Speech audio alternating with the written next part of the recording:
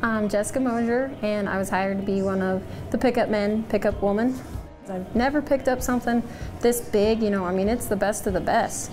I'm really happy and lucky to be in the position to do this and to have the great people around me that, said, hey, we'll give you a try, we'll trust you and see if you can do it. That's Kelly Timmerman and like Simran Gurki, they're the ones that put their foot forward and said, hey, let's give her a try. So, it's just neat to have people that trust you that much and are willing to take a chance on you. And it's cool to be able, maybe some little girl's watching and wants to do it, so that's pretty neat too.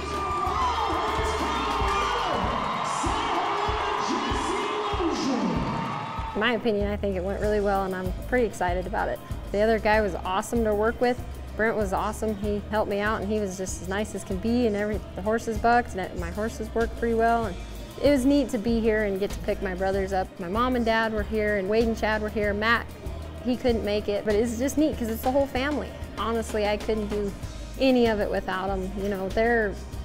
I borrowed a couple of my brother's saddles and he was over at my house at 10 o'clock last night bringing a saddle for me, and without them I couldn't do any of it. They make everything possible.